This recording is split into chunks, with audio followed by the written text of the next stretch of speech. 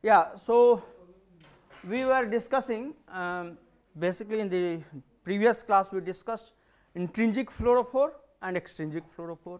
Intrinsic fluorophore, that is already in protein, whatever there, one amino acid like tryptophan, another can be tyrosine, then another like a intrinsic can be flavin, right, heme and all those, right.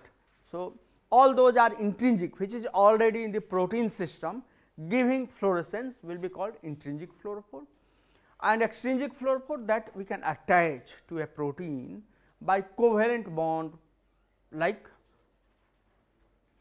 any other fluorescent tag, Alexa or whatever. There are many which we can attach, FITC for an example, ANS for an example. These are called extrinsic fluorophore that can be attached.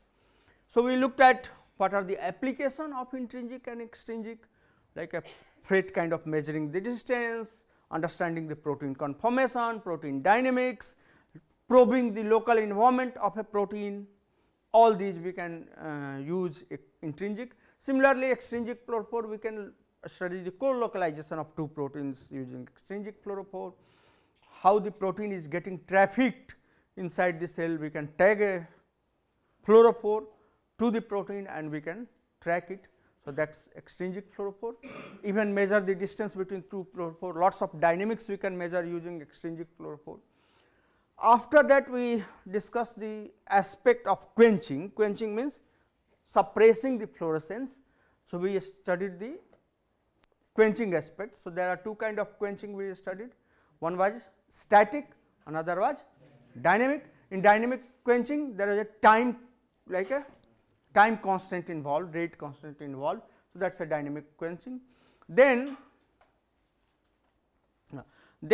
we also discuss something called green fluorescent protein GFP and its variant, right, GFP green fluorescent protein and its variant, like there are many proteins after that, it has like those has been designed, red fluorescent protein, cyan fluorescent protein, yellow fluorescent protein, all of these we have studied and many of them are used for again co-localization, is a measuring the distance between two protein system, and there are various applications of green fluorescent protein. So, we can attach your GFP to any other protein, and in next half of this semester you are going to probably do some experiment where we want to attach a GFP to your protein of interest and you can track it, something like that you can design an experiment and do it. So, those we had discussed. So, today actually we discussed in the last class one of the important concept called lifetime. I will start from there and then we will build up from here. So, lifetime, what was lifetime? Right, kitna time ye excited state mein bita pata hai, right. We excited a protein from ground state, ground electronic state to the excited state and it returns from there by doing some radiative transition, it radiates light, right, but there are competing non-radiative transition, right, quenching, thermal relaxation, intersystem crossing, internal conversion, all are there. So, in some case it can stay longer, in some case it is stay weaker, that varies. Also solvent, the locality, lots of things influence the lifetime that is spent. So, fluorescent lifetime, the time elapsed between the activation of fluorophore and emission of photon of the fluorophore. What is the time from where it goes and then it comes here, how much time it stays in the excited state, that is a fluorescent lifetime, right. So, it depends upon local environment. I gave you few of the example from one of the paper where lifetime we had measured. So, looking at whether the tryptophan is buried inside or exposed, your fluorescent lifetime will change, right. So, that is the you can measure basically looking at the fluorescent lifetime, how much it is buried, how much it is exposed, like not exactly the level of exposure, but at least fluorescent lifetime give you idea whether it is occluded, whether it is exposed, what kind of other competing relaxation parameter are playing role in deciding the fluorescent lifetime of a particular. So, it gives idea about local environment of a fluorophore, right, where it is located. So, see here tryptophan is coming from one particular residue like a tryptophan. Everything is okay? Okay. So, it is coming from one particular residue or moiety, whatever we have tagged. Now, depending upon whether this moiety is something like this or something like this, right. So, here you see it is doing lots of motion which is free, here it is restricted in movement. Now, these movement, the local environment or even the buffer or the solvent media, that plays role in deciding how much time it will spend in the excited state, and that is a fluorescent lifetime, right. So, it actually, so you see here we are exciting with a black line with excitation, and then there are two lifetime here computing, one of 0.2 nanoseconds. So, rapidly decayed, and in another case it is slowly decaying. So, that lifetime is about 1 nanosecond. So, see slowly decaying, एक में जल्दी. So, जल्दी जिसमें decay हो गया what ever जल्द like decade faster, उसको ये बता रहा है कि उसके साथ competing relaxation process are quite a bit, right. That is how it is decayed faster. In another case it is decayed slower, that means less competing alternative path like a quencher, like IC, all those are there. So, that is how it is slowly decaying. So, like not only quencher, quencher is one, internal conversion, thermal relaxation, वो सब भी contribute करते हैं. दो चीज हम यहाँ पर like separate it, one we call it radiative and one is called non-radiative. So, if the lifetime is more, that means radiative process is more dominant. If the lifetime is less, that means non-radiative are also contributing significantly. That is what one can say it. So, these consideration, lifetime measurement is very important when we are measuring distance using something called FRET that I am going to discuss to you today, which is called fluorescence resonance energy transfer.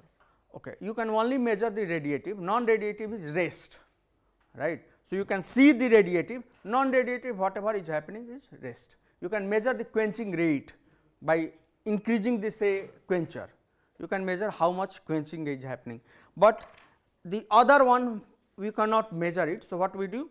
We know that total is like, we know how much is used for excitation and how much we are getting from emission. Rest has gone through non-radiative, right. So, that is what we know total, say total, we know radiative R, and we do not know non-radiative. So, if we know R and you know total non-radiative, we can get it, right. So, this is the fluorescence lifetime. Another important thing you can use something called fluorescence lifetime imaging. You can, using this lifetime, you can image something inside the cell. So, that is also used. Intracellular biochemical reaction you can monitor by fluorescence lifetime. So, we will give some of the example, try to do that. So, that is a fluorescent lifetime. 1 by rates are written 1 by Kf fluorescent and K NR non-radiative process, right. So, some constant of radiative process which is Kf, a non-radiative process which is KNR, collectively known as quenching. KNR is known as, collectively we can call it quenching, but there is a like a specific quencher term that you can write as KQ, right. We had discussed this. Okay. So, the measured lifetime tau actually numerically equivalent to all the lifetime value. You can like take an sum over various fluorescent that is coming, and that is one can do it. So, that is what one can write it. We are exciting it, absorption, then induced emission and fluorescent emission, one can find it out the lifetime. So, here are different fluorophore and their measured lifetime. Okay.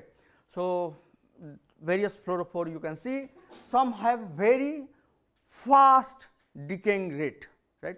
So, all fluorophore has a different property. One is quantum yield that we discussed. Quantum yield का क्या मतलब होता है, कितना emit photon होता है versus कितना है. So, one is that property. Another property is lifetime. Lifetime also depends upon the environment, but there is an intrinsic property of the fluorophore. So, some has very, you see very short lifetime, some have very good lifetime. So, like malachite green, reactive or that has a very less, and malachite green about 100 nanosecond. The auramine O about 130 picosecond. So, these are quite like a different lifetime you have. Also depending upon the solvent, your lifetime can little bit change. So, that is all about fluorescent lifetime, right. So, it can be measured either by either frequency domain data or time domain data. Time domain data, there is a complicated setup which is called TCPCS measurement, where you can single photon counting you can do. Okay. So, this is the architecture of this instrument. So, like here is our laser input, right. Here is coming, here is a dichroic mirror, photon comes here on the objective, here is my sample kept, right, sample holder. Then light goes up, emission filter are there, then photon counted detector is there, and that is converted into some digital count. Now, here you can measure how it is decaying. So, one can find it out IT I0 by E t to the power T0, and T0 is lifetime. So, with time how it is decaying. So, the time domain data involves illumination of sample with a short pulse like laser pulse, and then measuring the emission intensity how it goes to 0 against time, that is what one can measure. Now, the instrument or the experiment that we do for fluorescence lifetime measurement is called time correlated single photon counting. Time correlated, with time it is correlated, single photon counting. So, each photon you are counting it, right, TCPS. It is a little longer experiment, we have one in SAP. So, this is basically it is a little longer instrument like this, like whatever value that I have told for fluorescence, that is not true for this. This single photon lifetime counting requires more money, it is a laser, it is a longer experiment, lots of optics and quite sensitive, and also data processing requires some involvement. So, it is a common technique to measure the how fluorescence decay in the time domain. So, I showed you this data decaying, but how do you measure? Essentially that is what you have excitation pulse and then photons are coming. So, you are measuring each photon by photon, right. Here you can see one photon came, measured, another measured, all those measured, and then you have a distribution coming like this. So, each photon with a time with a photomultiplier as it decays is measured, and that correlated. So, here you have a time domain data which comes after many photon decay, you get something like this. Excitation pulse, just one excited, and then emission you are getting by single photon counting, these kind of thing. All the single photon events are detected, they are like as they arrive to the photomultiplier tube with a laser pulse, and that gives you exponentially decaying function in this experiment called time correlated single photon counting. It is used for measuring dynamic fluorescence lifetime, which reports on the dynamics of a fluorophore. Okay. So, this is experimental setup, like that is actual instrument I showed. Here is experimental setup. You have I can, here is a pulse laser, right, you can see it. Then here are some optics, and then here you have a timing electron, here laser start, samples are kept here, and then you measure it using time photon counting. And as I said, it is a little bit tricky to do the analysis. So, there is a software which was developed by few people called maximum entropy method for processing this data, and that is essentially used. So, here is excitation pulse, here is a fluorescence, photons are coming and those photons are counted. Now, lots of photons are collected, and then you have a time in signal, like a time domain data as signal intensity goes down, number of photon on y axis and time in x axis. That is what typically you get it like time decay function. Yes. For excitation. So, excitation depending upon where your fluorophore excites, that is what you use. So, if you are using tryptophan, you have to excite at 280 to 90. If you are using some other fluorophore, you excite with that wavelength, right. So, 3/4. Some number of photons are increasing and some it is here, no, so with a time, as I was saying, it is a decaying function, no. So, it reaches to maxima. So, when you start counting, what happens? It reaches to maxima with some lag, and then it decays, because now it is losing its energy by radiative process. So, it decays, and that is what you are measuring. That is a fluorescence lifetime, right. As it decays with a time domain data, and that is what you measure it, basically photons. So, it requires little bit time lag to build up the maxima, and then it starts decaying with time. Number of photons, number of photon on y axis, time is on x axis. So, it builds up and then it decays exponentially. That is what you fit here to find the lifetime. Where was that? Here. So, intensity decays with time. So, this is the maximum intensity, e to the power t is time, and T0 is the fluorescence lifetime. Right. So, I had given this example, you remember, this protein ka example, right. So, I will bring back again this part. I had not mentioned to you, I had only explained this part. Okay. So, let us go back to this part again. So, in the same experiment, we had combined the lifetime measurement of 2 tryptophan. You remember, we had 2 tryptophan, one in the N terminus domain, one in the C terminus domain, W7 178.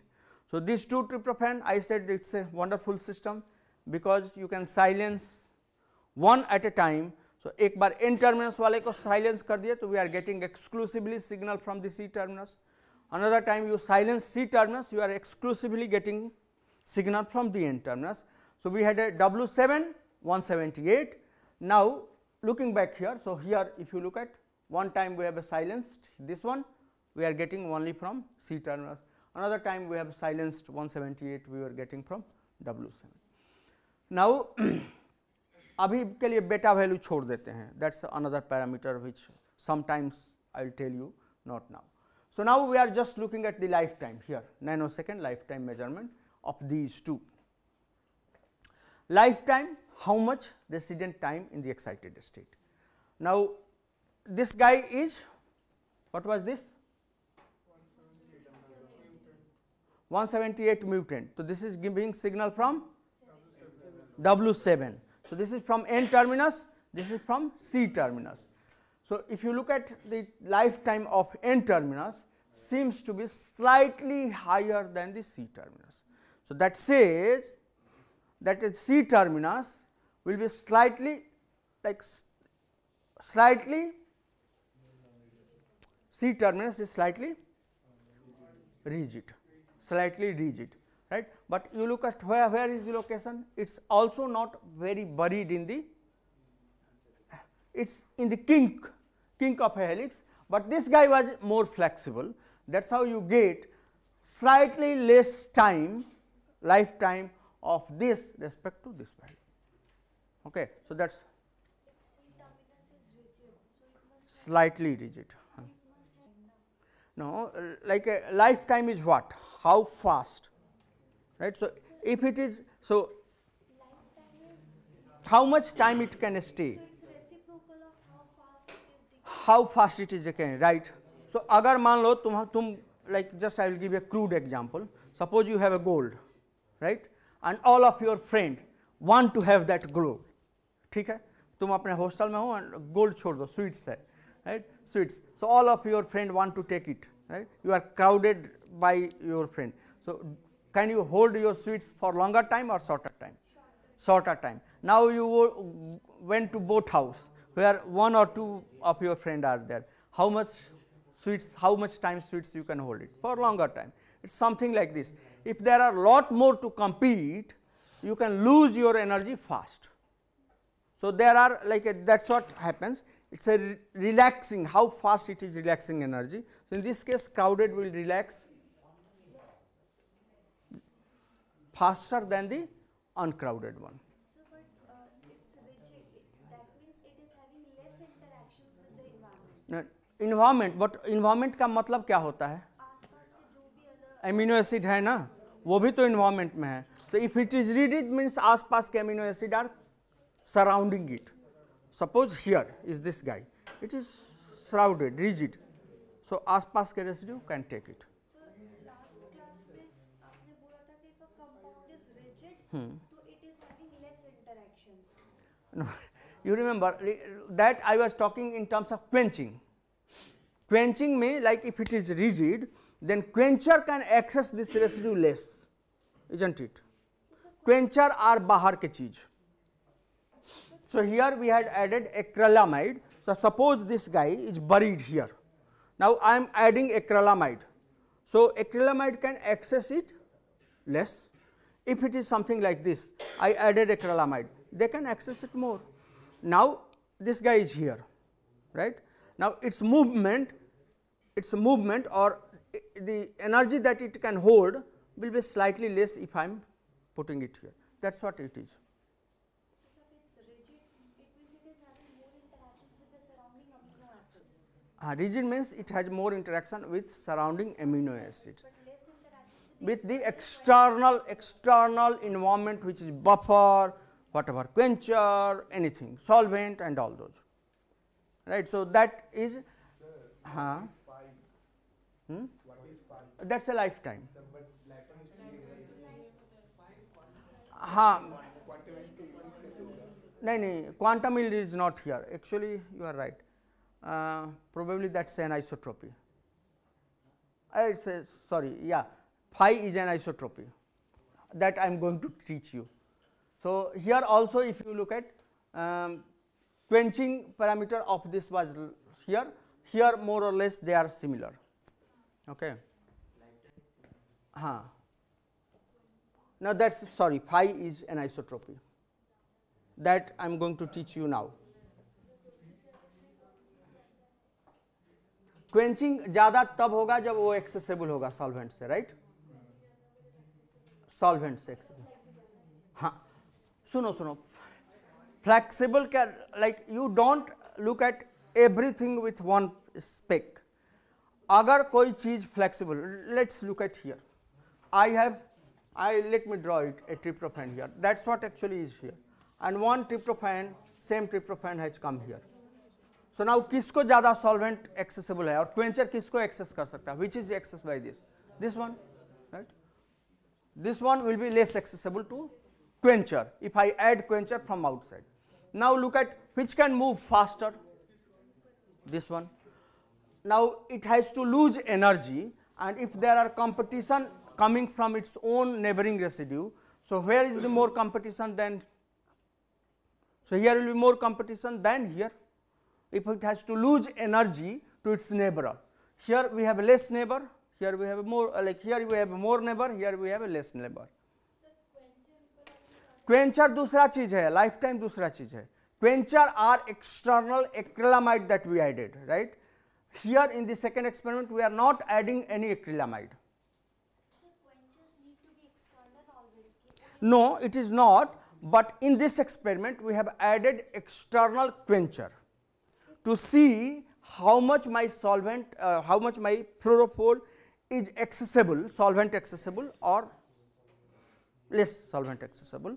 So quencher in this case experiment was added as a acrylamide. If surrounding amino acids are also absorbing energy, so they are also reducing the fluorescence, so they can also be quenchers. They can also be quenchers, that's right, but those are already there, right? So these are quenchers are there already. Self वही तो मैं पढ़ाया था, self quenching भी होती है. There is also possibility of self quenching, but the experiment that was designed by adding an external quencher to look at that how quickly this added quencher can take the energy out. Is that okay? Yes? W178 इसमें lifetime same है, पर ये quenching KQ W178 mutant है, मतलब W7 की quenching ज़्यादा है, तो वो ज़्यादा flexible होगा. कौन सा? Quenching is accessibility. Flexibility दूसरी चीज है, accessibility दूसरी चीज है. हाँ, वो intuitive है, but let's talk one at a time because that's how you do many experiment. Quenching is accessibility. Dynamics is not only with accessibility. Accessibility, how external thing like a acrylamide can come and access that fluorophore. B से हम दो चीज़ें यहाँ समझते हैं, अभी सी छोड़ देते हैं. बी से हमने समझा यहाँ पर वाट लाइक सॉल्वेंट एक्सेसिबिलिटी ज़्यादा है रिस्पेक्ट की यहाँ पर. अब ये स्ट्रक्चर में देखते हैं, ये model structure, don't believe too much. Model structure में यहाँ पर देखो, अगर हमने एक्रिलामाइड डाला, यहाँ जाने की प्रोबेबिलिटी ज़्यादा है रिस्पेक्ट की दिस. दूसरा हमने बोला लाइफ टाइम, दोनों का मोर और लेस अगर देखो तो ये बराबर है.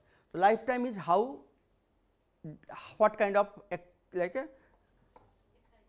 Excited state it can stay. So here and here if you, ये भी किंक में है right, it's not buried inside.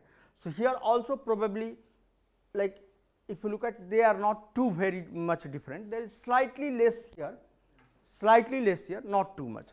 So they are, maybe we can say, because it is in kink at the end of a helix, slightly less dynamics it has, but not very different. Is everyone clear? किसी को और भी doubt है life time and quenching में? Now we'll come to third one, which is fluorescent probing, orientation, solvation, reorientation and solvation. Suppose we have a fluorophore which has a dipole and solvent has its also dipole. Now we know like it's tumbling in this solution. So there is a possibility that, so here is a dipole and laser we have put that a dipole. So because of this tumbling it can keep losing energy, or because of reorientation it can keep losing energy. And if you measure that time wise, one can measure how much reorientation of this is happening, which is measured by fluorescence anisotropy. Anisotropy का मतलब orientation dependence, isotropic का मतलब it does not depend upon orientation. So here, because this molecules are orienting itself in the solvent, that's what one can measure how they are rotating or making motion. The fluorophore, how much rotation and motion it is making, which is called fluorescence anisotropy. Measurement of this experiment is called fluorescence anisotropy. So if you look at anisotropy measurement, we are measuring intensity, time domain intensity at two angles. Right, two angle. If you look at one at a parallel, another at perpendicular, and by putting in this formula one can get it fluorescence anisotropy. So let us look a little bit more into fluorescence anisotropy. So it gives information about size, shape of a protein or rigidity of the molecular environment. Now fluorophore preferentially absorb photon if the electric vector aligned to parallel, preferentially. But as I was saying, here is my EM wave ka vector, here is my fluorescent, all the time it is not here, right. In solution it is changing its orientation. So if I measure time domain, the orientation change can be captured, and I am measuring at two different angles, one at parallel, another at perpendicular.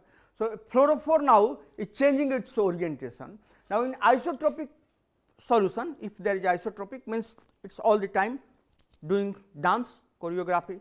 So you get a average value, you don't care about that, right. कुछ आ गया, fluorescence measure कर लिया. But suppose I want to really see how this guy is tumbling, then I need to measure how it is orienting in the solution.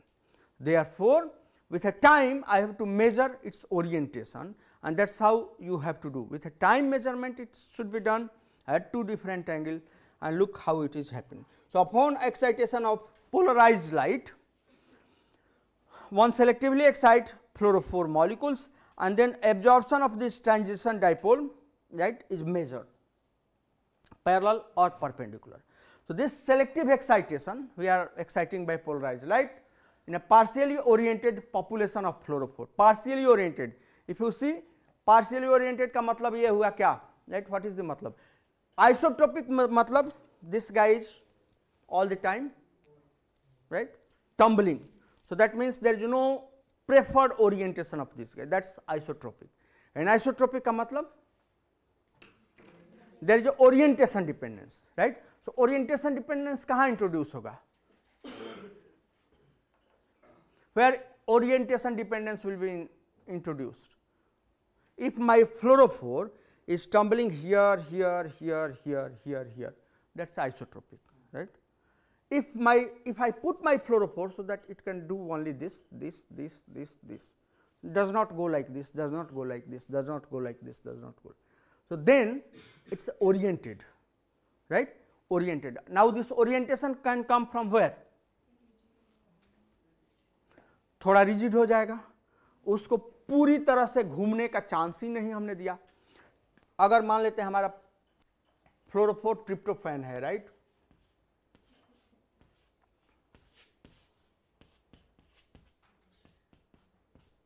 अगर मान लेते हैं tryptophan है, so now tryptophan is a moiety like this, okay?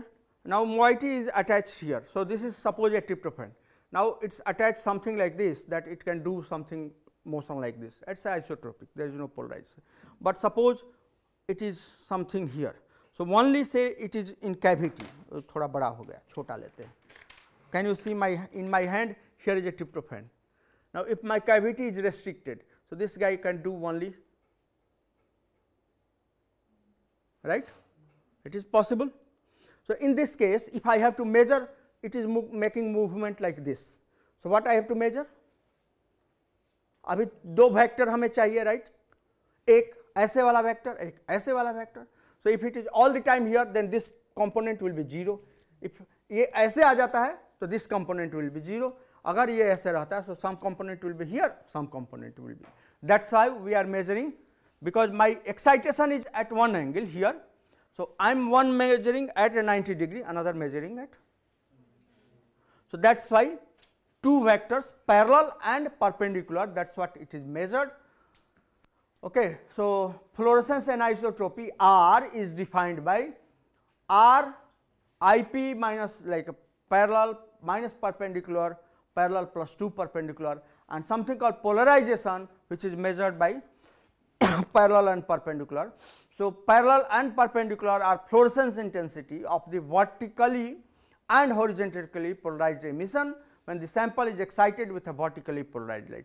Vertically polarized light we are exciting here, measuring at two different angle, perpendicular and parallel, and we measure two quantity here.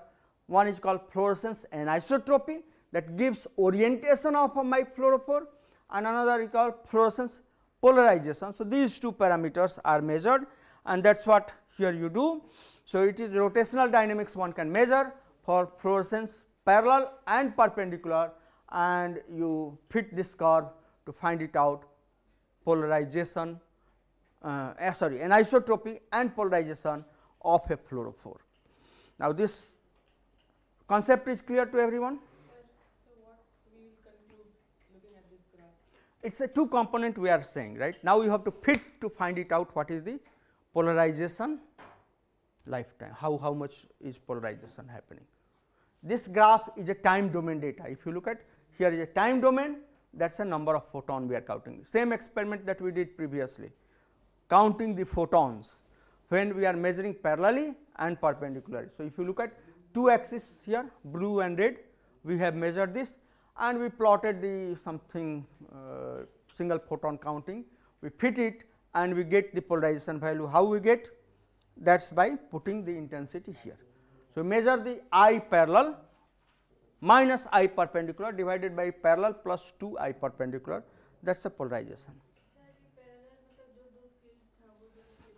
देखो हमने excitation ऐसे किया, detector में हमने दो angle पे डाल दिया, एक ऐसे एंगल पे और एक ऐसे एंगल पे, दो लाइट मेजर कर रहे हैं फ्लोरेसेंस का. One is coming parallelly, another is coming perpendicularly. So at two angle we are measuring it. Now why two angle we have to measure? Because this guy is doing movement like this, only this. Okay. If it is doing like this, then you don't need, there is no polarization, so there is no anisotropy, it's isotropic. So it is doing like this. So for measuring this, I need to measure one perpendicular, one parallel. So two detector channel I have to have at 90 degree, one measures like, because my excitation pulse is like this. So one parallel, one perpendicular. we measure the intensity and fit it and put the anisotropy, which comes out to be. Measuring an isotropic value, we can conclude whether the given fluorophore is more rigid or flexible and how it is interacting. But what will conclude from the polarization value? A polarization value is like a more rigid and flexible kitna. So, it gives you measure of say like how much your fluorophore is getting oriented. So, what are the application of this fluorescence polarization or anisotropy? Suppose you have a fluorophore which was less mobile, right, and now it bound, then it has become more rigid. So, that is what kind of information that you are going to get. So, antibody antigen interaction. So polarization कैसे change होगा? Polarisation ये है, polarisation का मतलब ये है, fluorescence polarisation का मतलब होता है if you measure the parallel intensity, perpendicular intensity, that's what is fluorescence polarization. Polarization is not excitation. I think you are getting confused with excitation. So actually polarization and anisotropy, we are getting confused with anisotropy and polarization. With anisotropy हम ये पता लगा सकते हैं कि by the anisotropic values we can conclude whether the fluorophore is more rigid, Yes. how it is interacting, it's on some angle or directly perpendicular, parallel, whatever. Right. But by polarization values हम क्या conclude कर सकते हैं sir? So हाँ, polarisation value से ये हम conclude कर सकते हैं कि like a polarizability of this fluorescence is how much we can polarize this. Polarize का मतलब क्या होता है? Right. So that means if you look at what is the difference between these two, only 2, right. So only 2 is the difference in these two cases. Essentially it also reports about the polarization, because why we are saying polarization, if you remember we are now not giving, like we are giving a polarized light का दे रहे हैं, it's a say vertically polarized light, or here my fluorophore is like this, right. Now my fluorophore is parallel, but it can move here and here. So that is orientation changing. Now if it is all the time like this, so that I by, like let us put it here, this goes to 0, right, this goes to 0, this goes to, so polarization is always 1, right. But suppose there is a factor which is contributing in the perpendicular direction, right. So in the perpendicular direction, suppose this is 25%, right. So here is 25% contributing, that will change the anisotropic value as well as polarizability value. Polarization will happen if both are aligned parallel, but if it is not aligned, some signal is going perpendicular way, polarization will also change, more anisotropy will also change, right. So that is what it gives, the how much polarization can be induced to a fluorophore by this polarized light during the experiment. बीच में अगर मान लो कि यहाँ पर आ गया, so what will be the polarization? Now you look at, so IP is 0,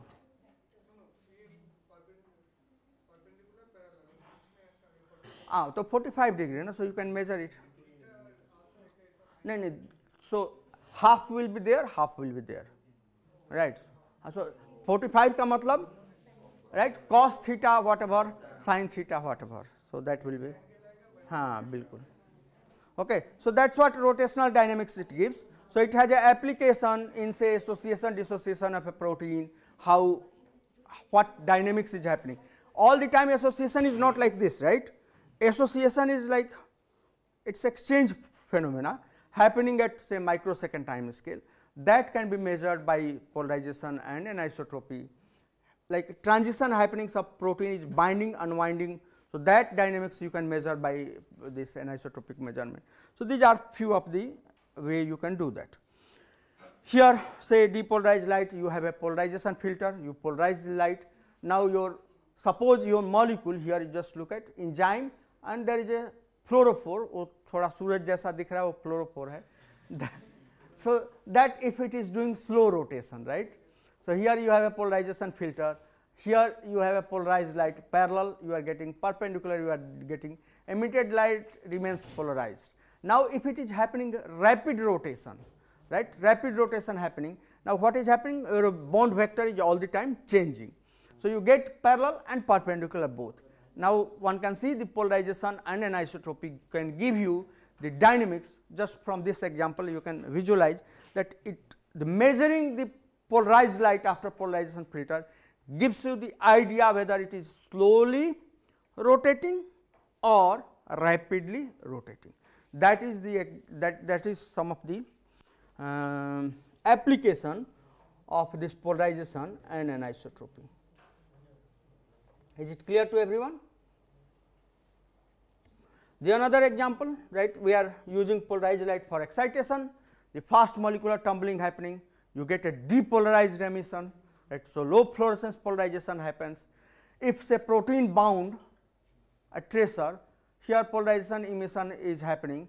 So high fluorescent polarization you can get it because it is a slowly tumbling. So from polarization or say anisotropy, you are learning a lot about the kinetics, the dynamics of a fluorophore, that is whether it is tumbling fast, tumbling slow, how it is happening. If the interaction happen or not, how do you know? This is the way. Measure the polarization in a real time, you can see at what time scale this binding event happening. So this is the application of fluorescence polarization. I hope all of you understood this. If you have understood, I will take a minute and then you guys can digest and I will move to next topic. Okay, so okay, it depends, but actually these are two different parameters that you measure. You know, we are in low resolution techniques, right. So you need to measure multiple parameter. एक parameter सब कुछ नहीं बता सकता, right. So you measure multiple parameter. जैसे तुम्हारे body का पूरा profile लेना होता है, so we take various aspect, height, weight, eyesight, whatever, something like this you can consider. They are complementary, but with one parameter you cannot give everything. You have to do lifetime separately and anisotropy separately. Lifetime is just you are measuring fluorescence, how it is decaying. Here you are measuring at two angle how they are decaying, right. So that gives you, because here we are using polarized light, there you can do with unpolarized light. Okay, so let us come back to, I think all of you digested up to this much, right. So let us go to fluorescence resonance energy transfer. हाँ, bound enzyme, bound enzyme है तो देखो यहाँ पर bound enzyme है, right. Compound enzyme में bound है तो उसका रोटेशन कैसा हो रहा है, स्लो हो रहा है. जब वो नहीं बाउंड है तो रोटेशन फास्ट हो रहा है. तो जब वो लिमिट कर रहा है तो सारे डायरेक्शन में इमिट कर रहा है, राइट. तो यहाँ पर डीपोलराइज्ड लाइट इमिट कर रहा है तो उसके परपेंडिकुलर और पैरेलल में बराबर बराबर आ गए हैं, राइट. सो उसका ये बता रहा है कि एनाइसोट्रोपिक उसका बहुत कम है, जब ज़्यादा है. वहीं दोनों में पैरामीटर में केवल एक 2 का अंतर था, राइट. सो इसमें पोलराइज्ड कम है, उसमें पोलराइज ज़्यादा है. डीपोलराइज अगर रोटेशन ज़्यादा हो रहा है तो उसके जो लाइट आएंगे वो डीपोलराइज्ड होंगे, राइट. तो उसमें पोलराइजेशन कम होगा, एनाइसोट्रोपी of course come. Okay, coming back to fluorescence resonance energy transfer. As name suggest you have to have a resonance. Resonance का मतलब फ्रीक्वेंसी का मैच होना होता है, ठीक है.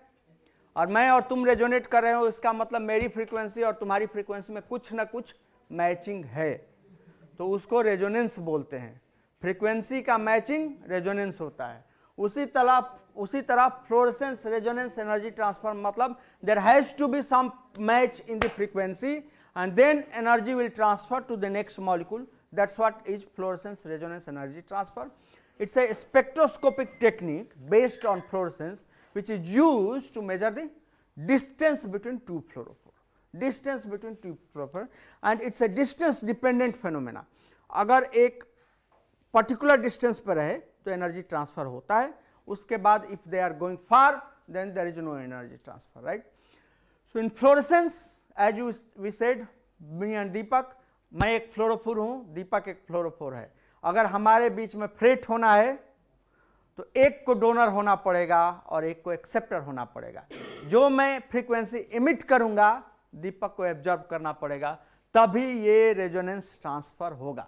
So there has to be to fluorophore, one will be donor, another will be acceptor, and they has to be at certain distance, then only this resonance energy transfer will happen. So donor and acceptor molecule has to have some distance, typically 10 to 100 angstrom. Now the another important phenomena, क्योंकि energy का transfer होना है, so where the energy is coming from? So I have a,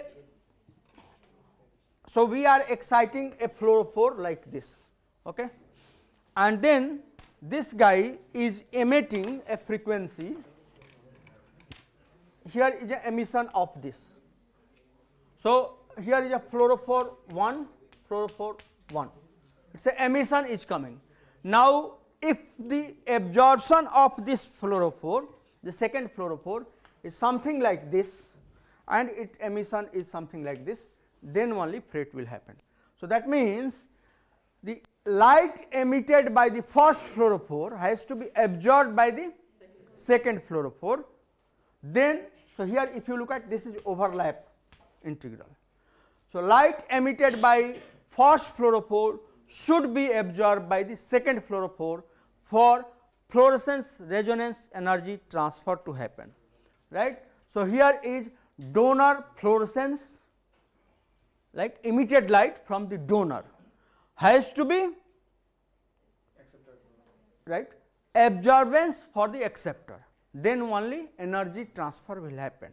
So whatever frequency emitted by the donor, some portion of that should be absorbed by the acceptor, then only fluorescence resonance energy transfer should happen.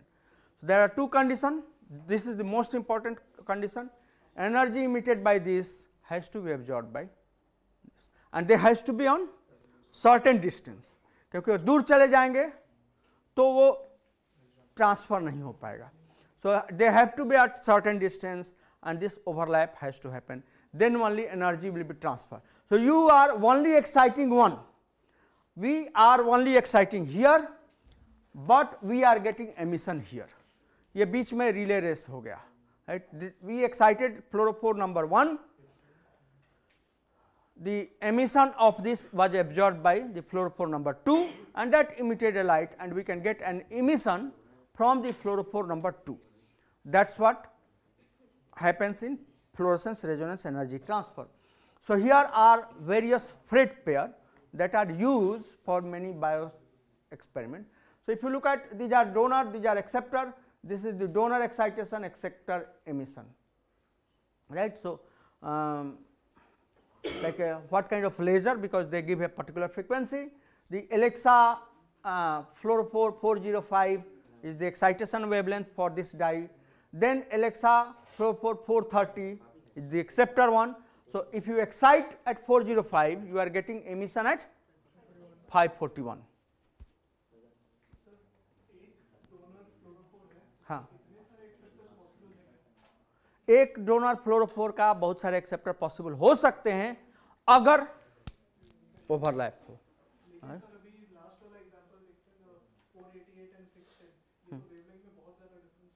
हाँ, तो वही मैं बोल रहा हूँ ना.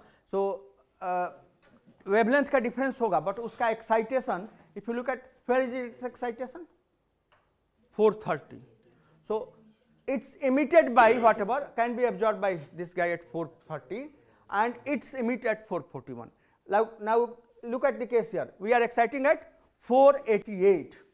Now this guy is absorbing at 414, 432, 446, but they are emitting at different wavelength. If you look at, these are shifting. So still there is a particular, like, just let me try to draw it again. I'll just draw only emission of the first and excitation. So if suppose emission is this from donor, emission of donor, now excitation can be like this, right, can also be like this, can also be like this, isn't it? Here also we are getting some overlap integral, and that is possible That is what happens in Alexa 488. You have a various donor.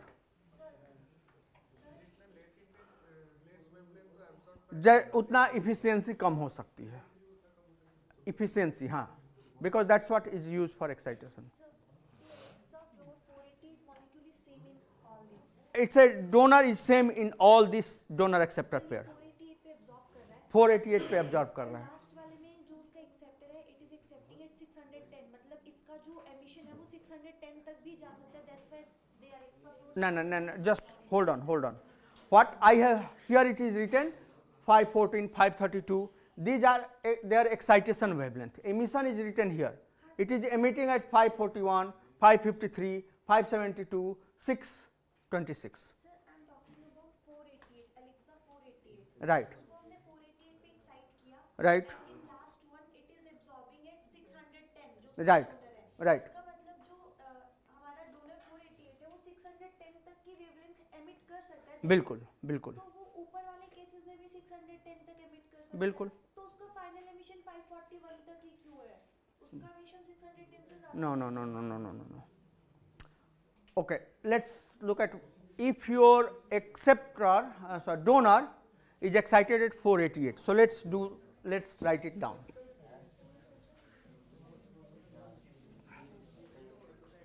Here is my, and say here is my, so here excitation at 488. I don't know where is the maxima, but suppose this is going up to 630. Here is my 610. Okay. Now this 610 was used to excite, where is that guy? 610, Alexa, so 610 is something like this, its excitation. Okay. Now it is emitting where? 626. So here is 6 and here is 626. So now what is your question? हाँ बताओ. So as you can see, one donor, yes, Rasmus. Donor is like the last row, last column. हाँ. Is it like, so the first one, is it 450 and 541, or is it between 405 and 441? Okay, let me explain you. Probably I did not understand your question. What I am saying, we have a donor molecule, Alexa fluorophore 405, that is the name. That means its excitation maxima of this donor is 405. Okay. Now in the second column I have a acceptor which is excited at 430. So it's the excited maximum. Excitation maximum is 430. It is emitting maxima at 541. So here is the excitation maxima, here is the emission maxima of acceptor. That is what this last column says. So we have a 2 fluorophore, right? Rasmus, look at here. We have a 2 fluorophore. One we are exciting, it is emitting it, right? Then this emission is absorbed by another fluorophore and that takes it and emit another fluorescence. Okay? So now it is emitting at 441. That is what it says. Yes? In second and third example, side 2 excitation wavelength is 488. Huh? Here the acceptor is side 3. But in third example, where side 3 is used as donor but has same excitation wavelength 488. So in 488 wavelength, both side 2 and side 3 can excite.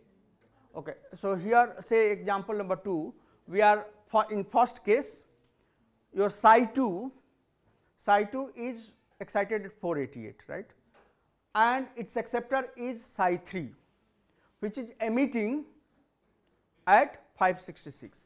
Now in this second case this psi 3 can also be excited at 488 and emitting at 66. So it has a broad range of the excitation and wavelength, excitation and emission wavelength. Okay, so you can use these pairs for measuring the fluorescence resonance energy transfer. Now similarly in your proteins, so these were small molecules that can be tagged. In your protein you have a like if you are using violet, CFP, cyan fluorescent protein, can be clubbed with a yellow fluorescent protein. This is the excitation and emission wavelength 405-526.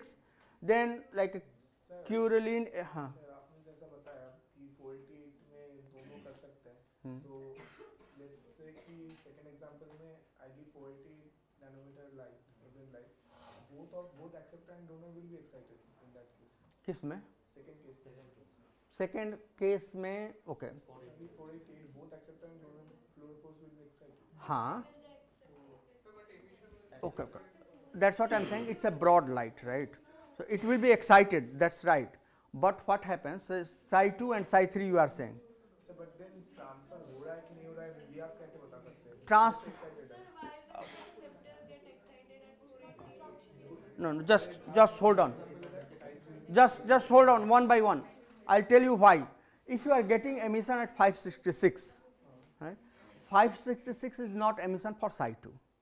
So if you are getting emission at 566, that will tell you that this energy has been transferred from psi2 to psi3, and that's how you are getting emission at 566. Psi3 is going to get excited in 488. It will going to get excited at. It doesn't matter energy transfer or not, it will emit at 566. So that's what in this case, that's what you have to have cleaner system. This is one of the system where you have overlap, right? So many of the time I just gave you example, these are the FRET pairs. In many of the case it's not a very clean system. So you need to have sometimes a cleaner system. This is one of not the so clean system that you can clearly see a fluorescence resonance energy transfer. So that's why these are various pairs that you can choose depending upon your requirement, but this is not one of the cleaner system that you have a clear cut emission and excitation of this.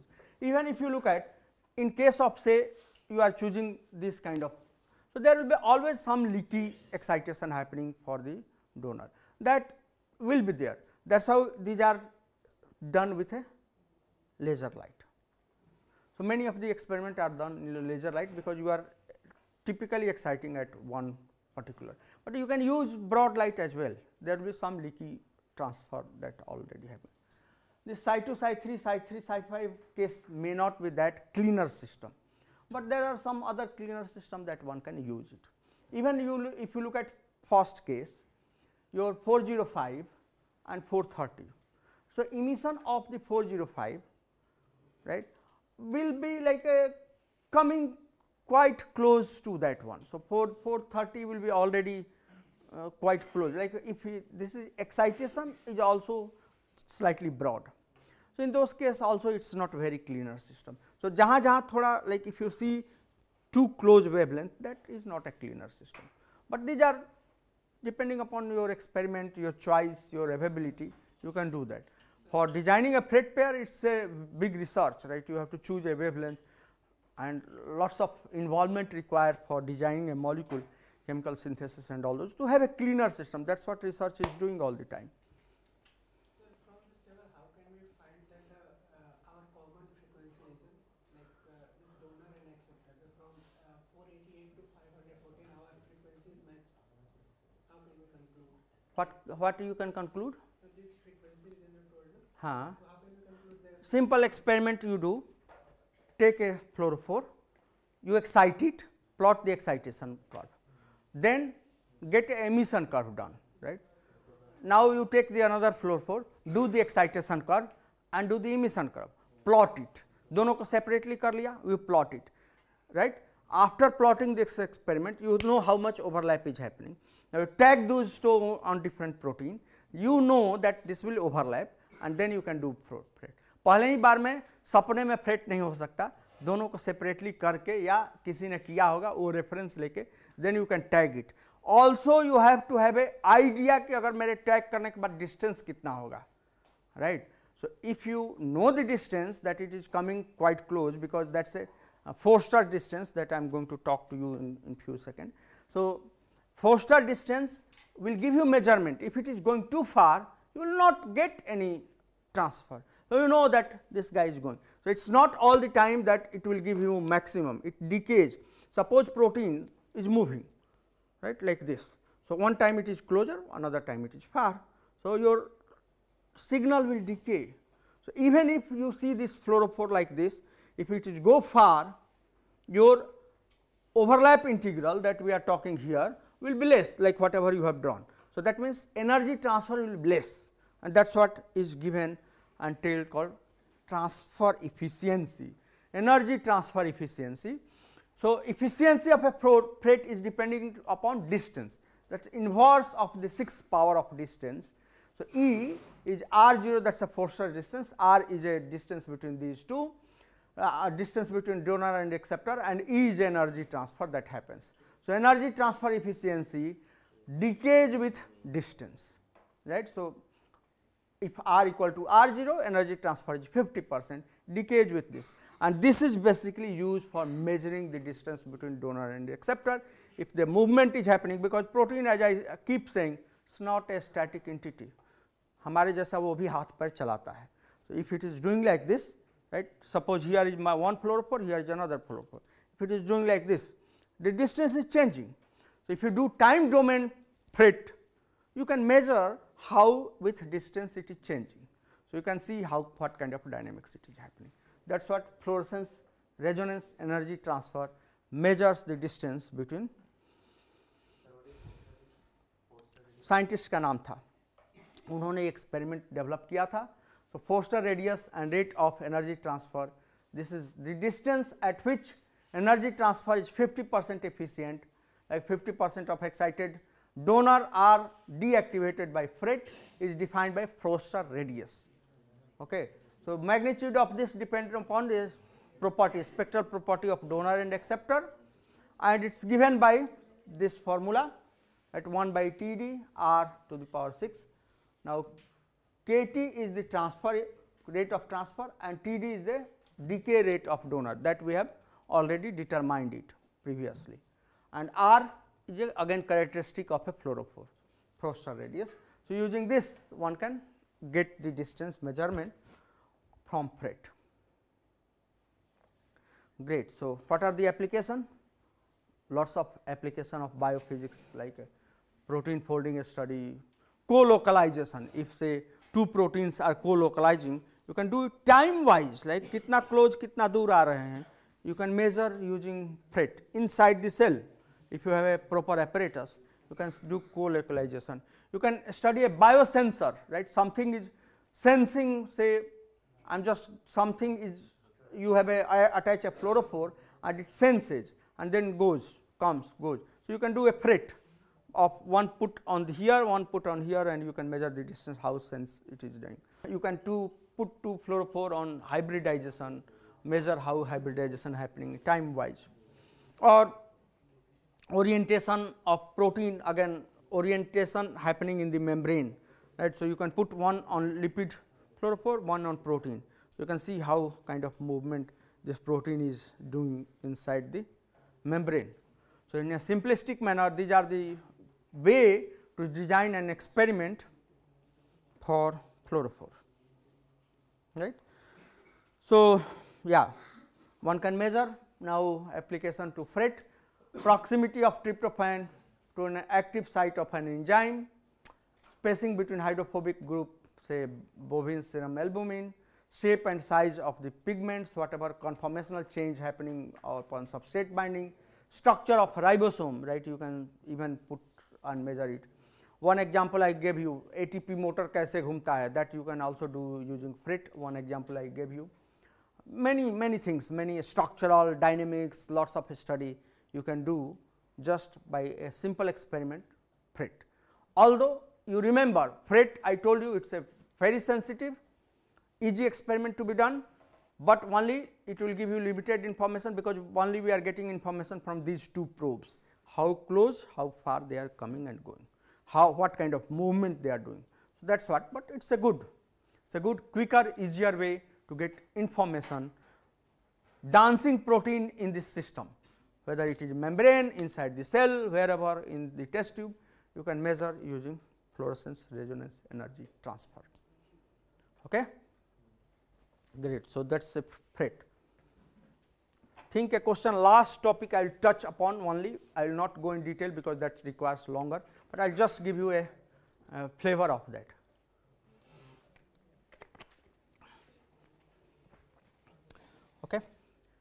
So, the last topic I want to come, if you guys are still okay, something called fluctuation measurement, right? Fluorescence fluctuation. Okay. So, suppose I have a fluorophore in this solution, right? वो तो आसानी से चुपचाप बैठा नहीं है, fluctuate कर रहा है, कैसे आ रहा है जा रहा है, आ रहा है जा, कहाँ से, like it's doing on Brownian motion. Suppose I have a focal volume looking at this only, this whatever you see, and this guy is coming going in the focal volume. मैं यहीं देख रहा हूँ, पानी में ये molecule like they are in water, they are moving here, so they are fluctuating, they are fluctuating, coming in the focal volume, going from there, coming from there. So, if I am getting a fluorescent measured for the molecules that are coming in the focal volume, that will fluctuate because they are doing Brownian motion, and this fluctuation of fluorescence in tiny focal volume is called fluorescence correlation spectroscopy, FCS. Have you heard about name?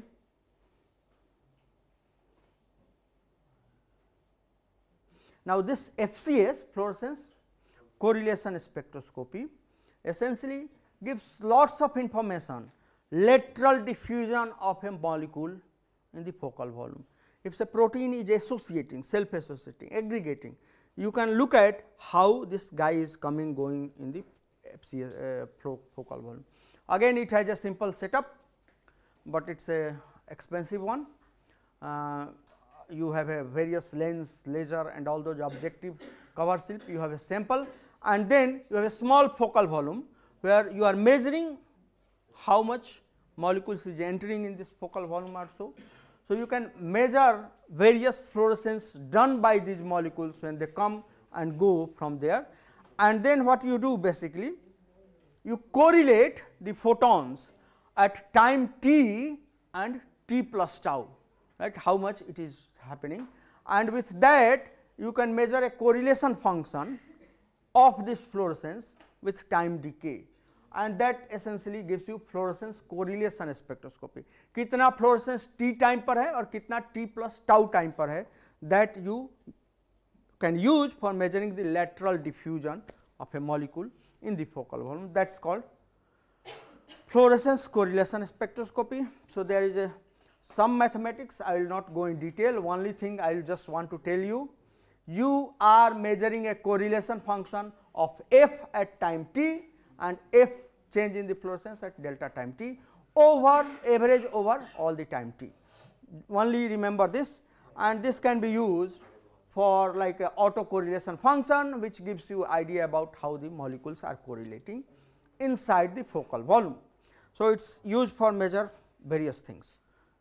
You can really do the dynamics, count the lateral diffusion, count the say protein self association, biomolecular self association inside tiny little volume. So, it is a really powerful technique. I will not go into detail.